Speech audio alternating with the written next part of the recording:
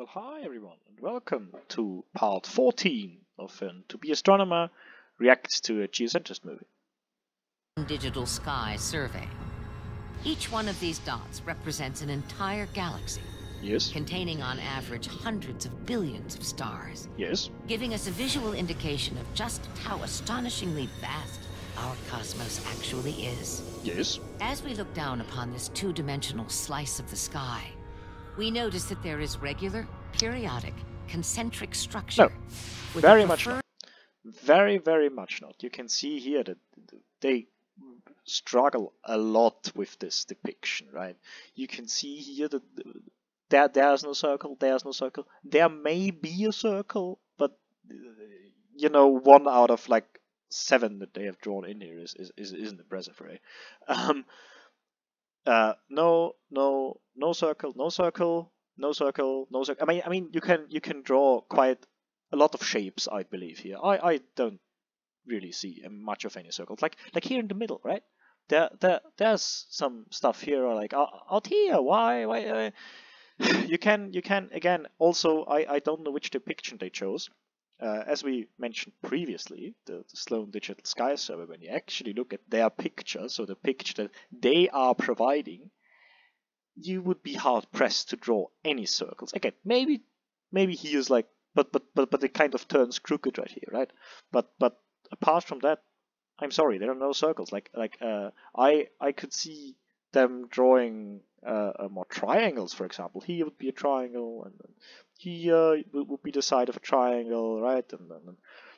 So, of course, you can draw random shapes in a galaxy map, but that's not really helpful. Like that down here would be a triangle. But do you see how that's not helping? So yeah, not at all. Third redshift spacing or interval, or delta Z value, between each shell of approximately 0.0246, or about 250 million light years. If we fill in the missing areas of the sky on the assumption that the if we make up if we make up data that fits our narrative, yeah, no, that's a great idea. Distribution is more or less similar. We are in a position to get a look at how the whole 3D structure might appear as viewed from Earth. Oh god. Yeah, sure, let's make up data. That's always fun. The first thing to notice is, if we looked at the universe from some point far removed from our location, we would not see the same concentric shell structure. There is no concentric shell structure. You're making things up. There are no concentric shells, right? Okay, let's for the sake of argument, right?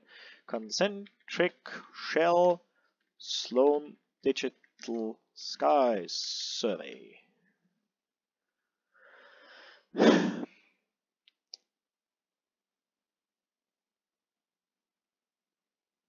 Let's have a look at that, maybe.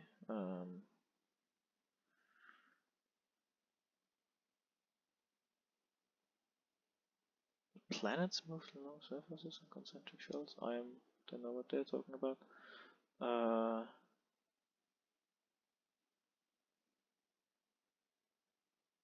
I mean, there's a simulation, so this really doesn't have anything to do with the Sloan Digital Sky Survey anymore.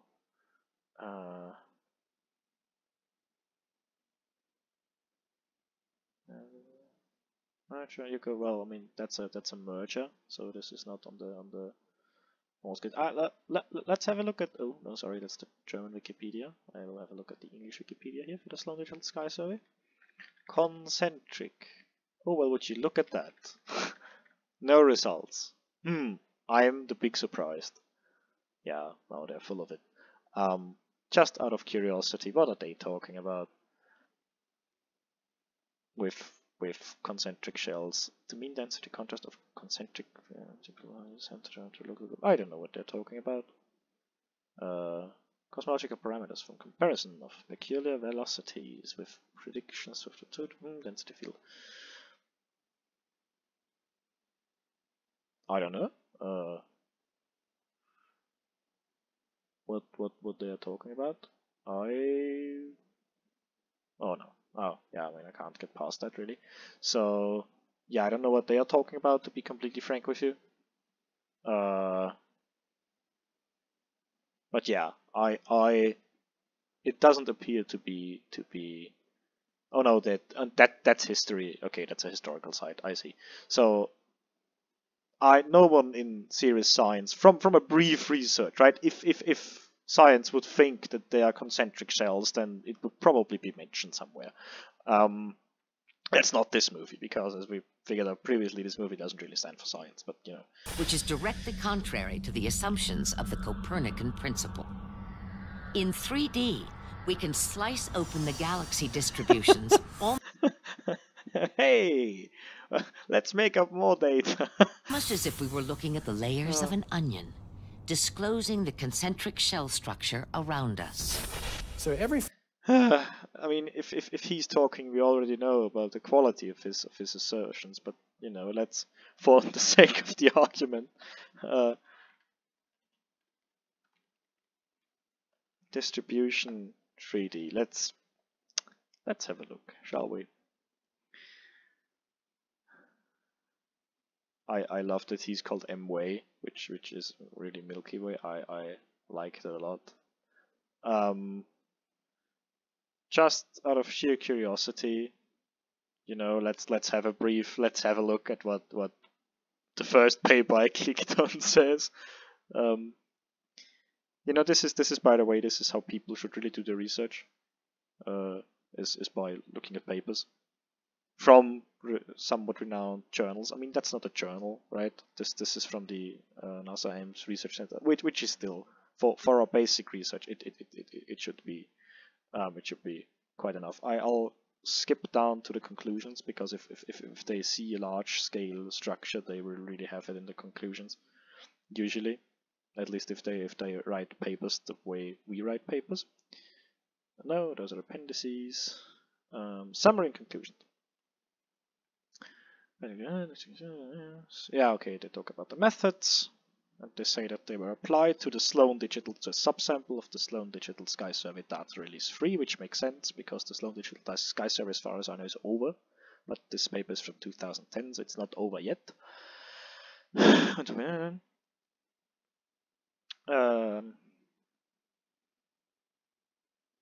They don't have any conclusions about the structure, do they?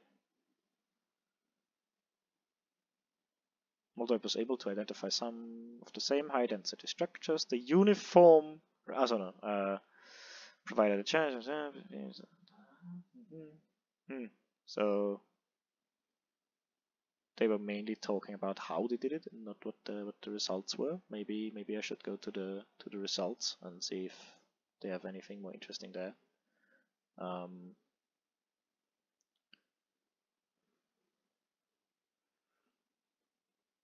A lot of figures that I don't really like too much, to be frank. I was hoping that they have a really nice graph of maybe galaxy distribution as a function of distance to Earth or things like that, or like the Milky Way.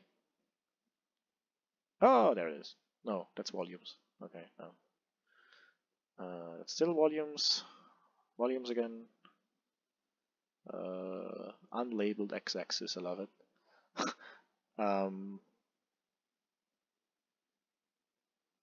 Okay, so this paper really doesn't give us any much insight.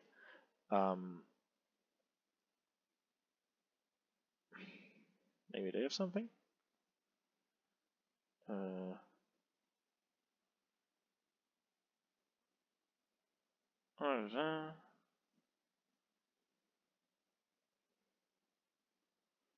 What is that the thing that we want? I don't think it is.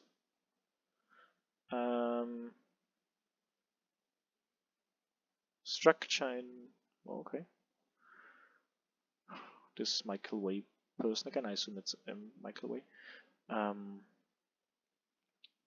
Yeah, I'm not really interested in all of that. I would, oh, Fourier transformations, those are nice. Okay. And difficult, by the way. Sorry for looking this up really this ad hoc way, right? But again, I don't have all too much time to invest a lot of time within these things. so forgive me if that is boring right now, as I'm kind of looking for stuff. I mean, they have a lot of stuff right there, but most of which are Fourier transforms. Don't you have any conclusions?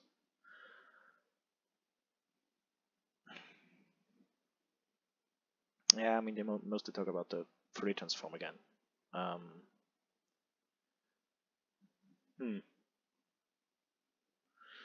I mean, I assume we could look at the pictures, and from what I can see so far, there doesn't really seem to be much of any large-scale structures.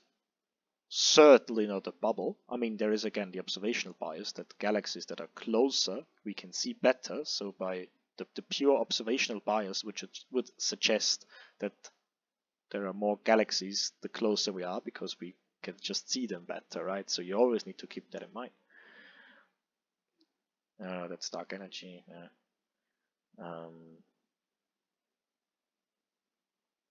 So with this brief research, I was unable to find any evidence for there being large-scale structures that would suggest that the Earth is in any kind of special place, which is unsurprising.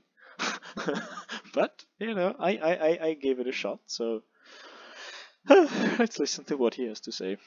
Phenomenon that you see out there in the universe is all in concentric cells around where? The Earth. I mean, how do you avoid this evidence? It is whether it would lead to an Earth because, and I cannot emphasize this enough, as far as I can tell, you've made this conclusion up. centered universe in itself. I'm not that sure, and because it certainly leads to our galaxy maybe being in a special place. Now that is controversial because... Also note that they don't have either Lawrence Krauss or Michio Kaku saying that, which would be the only two people that you can more or less trust. Not that they always are right. I've disagreed previously with things that Michio Kaku said, and I'm also aware that he kind of says stuff because he gets paid for, you know, appearing in documentaries, because he appears a lot in documentaries, as does Lawrence Krauss, you know, which is fine, they're science communicators. But I have heard Michio Kaku say things that I don't really think he thought about a lot. But, you know, whatever. Because anyone in the standard cosmology community would not even enter. There is no standard cosmology community. There is just the cosmology community. Like, okay, I have a professor, right, at the... I have him next term because I'm doing a cosmology course again, because more or less I have to. And the thing is that he told us that in the previous cosmology class that I did, he told us that he actually for 5 or 6 years he researched something that was not within the usual the established hypotheses, or like the established theory of cosmology. He researched that because he wanted to well, because if it turned out to be true, he would be rather renowned now, and he said that even if he finds out that it's wrong, then they can conclusively rule it out, right? So that's what he did, and after 6 years he couldn't find any real evidence for that, and so he said, well, fine, I tried and I didn't find anything, and that is fine. That there's no shame in doing that. Those people always pretend that within the science community there's this thing of like, oh, we are going away from established theory, when really that's the thing you're supposed to do. So, but he didn't find any evidence, and that's fine, right? So he concluded that it's not the thing. So that's that, you know. Entertain such a notion. Cosmologists should be open-minded and they not are. Suppress, if you like, the exploration of non-mainstream ideas. They are. I don't know that people were being suppressed for thinking non-mainstream ideas. Certainly there is a limit of how ridiculous you can get, right? But if they say that, well, there's more evidence for this hypothesis, if you will, and another person says, but yeah, I'd still like to research the other hypothesis because I think there may be something to it, then that's fine. No one's going to give you flack for that. The only thing that you will be criticized for is if you find evidence that doesn't support your hypothesis but supports another hypothesis, but you somehow bend it to have a different say, or that you don't accept facts, then you'll be heavily criticized, really. But people who don't do that and just research in another direction because they think it's interesting, that doesn't happen, you know. There is no ostracizing, if you will, of these people.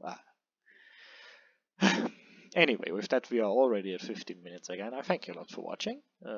Please do the YouTube things, and I'll see you in the next part. Goodbye.